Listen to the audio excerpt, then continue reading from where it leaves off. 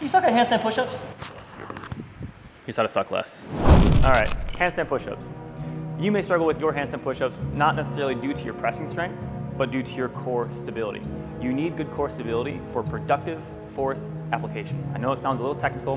What that means, unless your core is strong, stacked, and stable, you end up getting that bowing, arching out away from the wall handstand push-up that's pretty ugly, okay? What we need is to start with the headstand.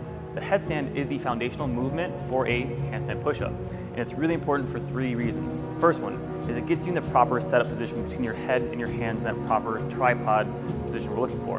It also helps with the correct weight distribution. And the third thing is that core stability we're after, but also the balance and coordination for the movement. Before starting this headstand progression, first practice bailing and failing safely by doing a somersault. This is especially important in the later progressions, that way we don't fall flat on our back and knock the wind out of ourselves. But for the headstand progression, first one is 5 points of contact with the feet and the hands and the head in that tripod position that we're after. Second progression is bringing the knees to the elbows. Third progression is getting those knees off the elbows, getting into a stacked neutral spine position. And number 4, finally, is that proper headstand position with those legs straight out. Once you've mastered that headstand position, then we can practice the handstand push-up.